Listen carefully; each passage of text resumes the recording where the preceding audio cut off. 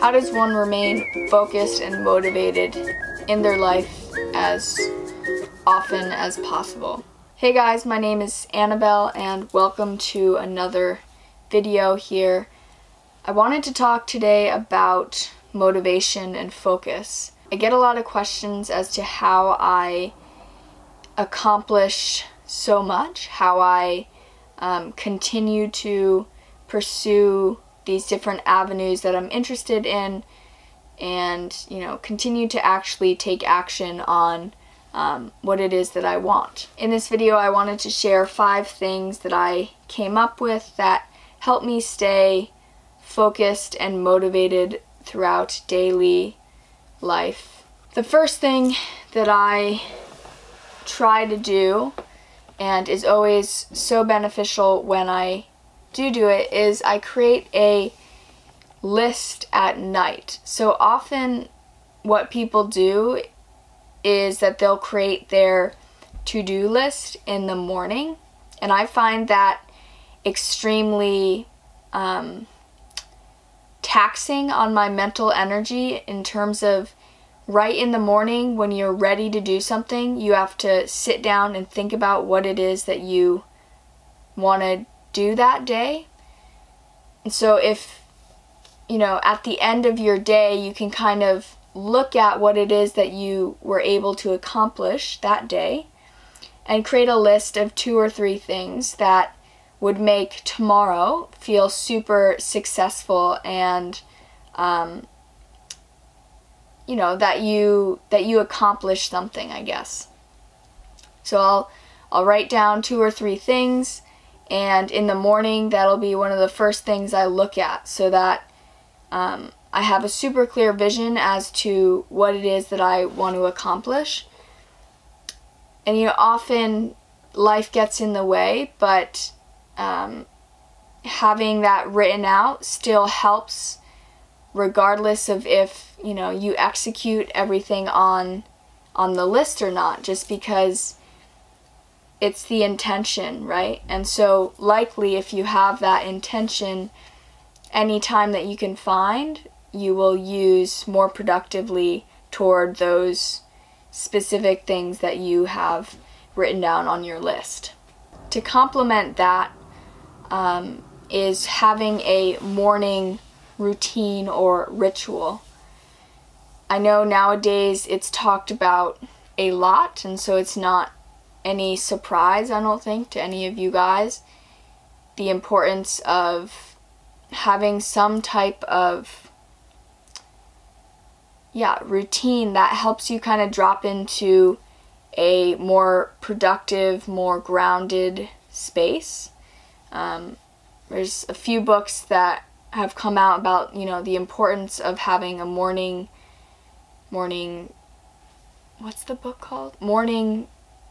The Morning Miracle, I think, is one book that I've read about it, and there's some other ones like Millionaire Morning by Lewis Howe, and a few others, but it just basically shares that ultimately the most successful people have some type of a morning ritual, whether that be meditating for 20 minutes, or whether it be exercising for a while, or a combination of writing and reading, which is more of what I tend to do. I tend to wake up in the morning, and if time allows and my life lines up in the right way, I tend to write in bed for at least 30 minutes. I really like to write a lot longer, but I don't often have the time. But it's just having that routine of waking up, and the first thing you're not doing is the first thing that you will not do is look at your phone. I will talk about that in a second, but having that first wake up being, I'm gonna go relax, I'm just gonna write out some thoughts, some ideas, whatever I've been going through I may write down, and then I'll read for a little while, just because I feel like reading is really important, and I tend to like to read in the morning. I'm not really someone who likes to read at night. So that's the second suggestion I would have. The third is limiting your distractions. So looking at your phone first thing in the morning, huge no, don't do that.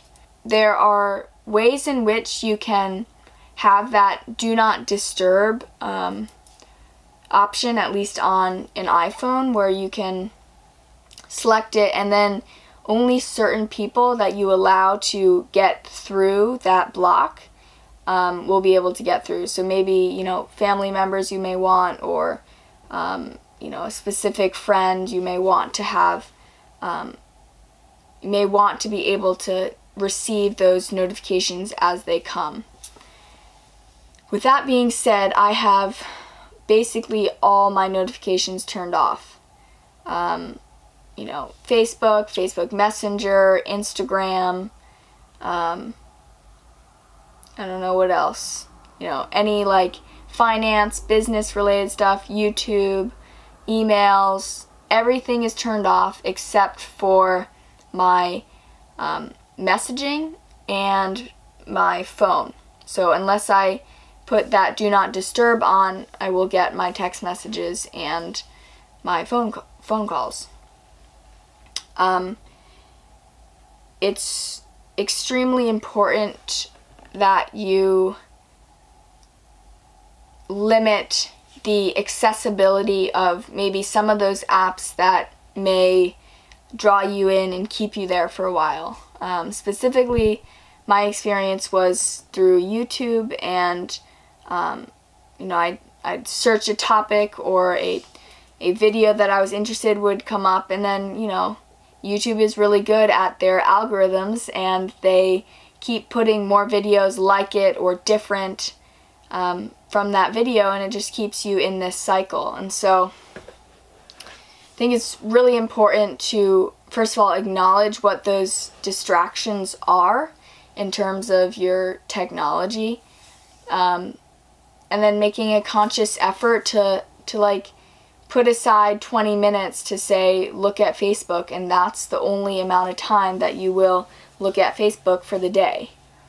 I also would suggest you guys checking out an app called Moment, which tracks how much you use your phone, how many times you pick it up, and then through integrating it with your settings app. This is all on the iPhone. I'm assuming that it's similar on a Android device. But basically it just lets you know what apps you use the most, and you know how much time you're actually using on your phone. And so it's definitely helped me use my phone significantly less. You know, you'll kind of establish a baseline of, okay, this is a typical day and this is how much I would use. It's been a little bit difficult for me because I use it for business related things more than anything, and so when I'm seeing that the hours accumulate on my phone, you gotta think that you're on your phone, but would you ultimately, if you weren't using your phone, be on your computer? And so that's also something to think about. But still, at the same time, I think using a computer is better than a phone because I feel there's less distraction. With a computer, I tend to sit down, and when I sit down at the computer, I tend to be super productive, opposed to, you know, having that phone in your hand and, you know, finishing your task and then closing and then feeling like, oh, maybe I'll look at this app. So just being really aware of where your time is actually going. Another suggestion I have is the fourth, I believe, of what I do is I've created a mental trigger. What I mean by this is that this tiny house has provided me with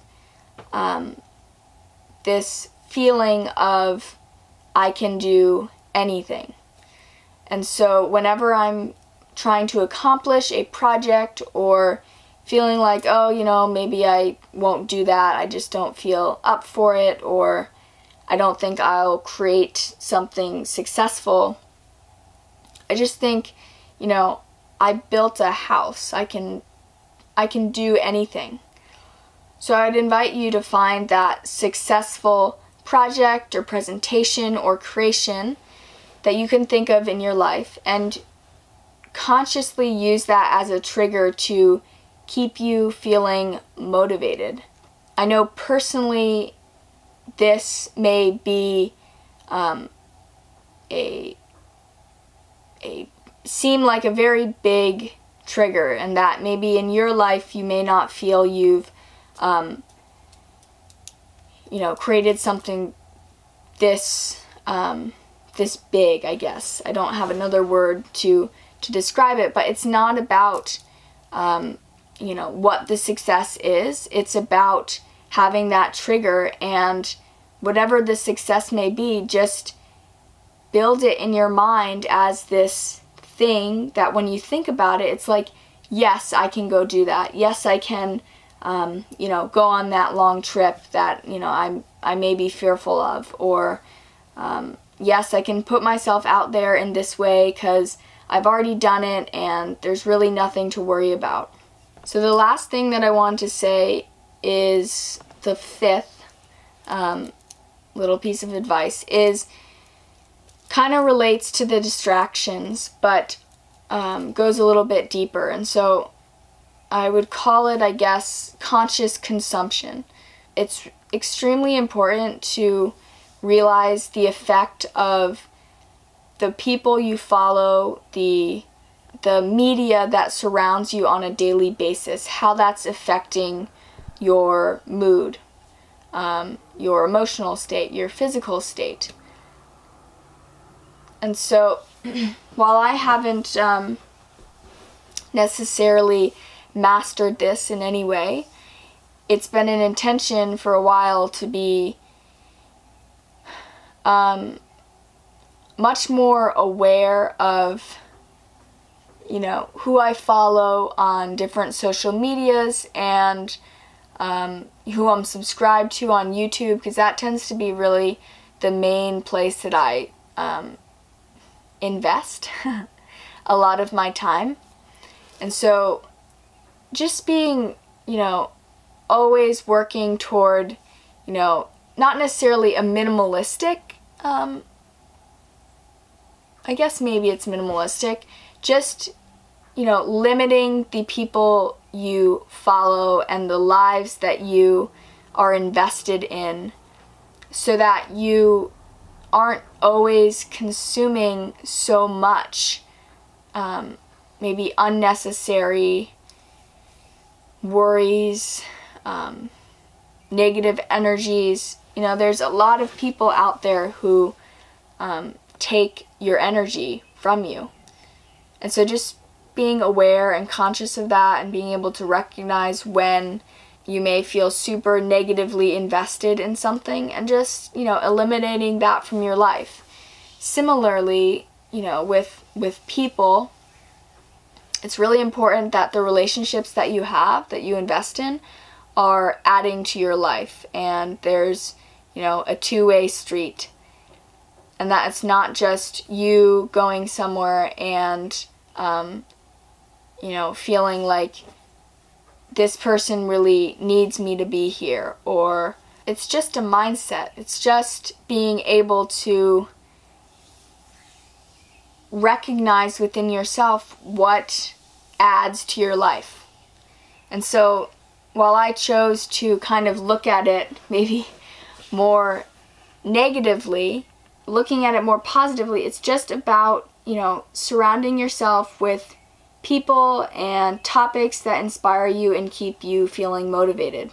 And so I encourage you to incorporate that throughout all your social media and throughout your personal life as well. And I think you'll find that you'll be feeling much more motivated in general, just, you know, really surrounding yourself with motivation, with people that inspire you to keep, you know, doing your thing. So that's all I have for this video. I hope you're having an amazing day, and I will see you super soon. Life is wonderful. Life is wonderful. Never understood, but life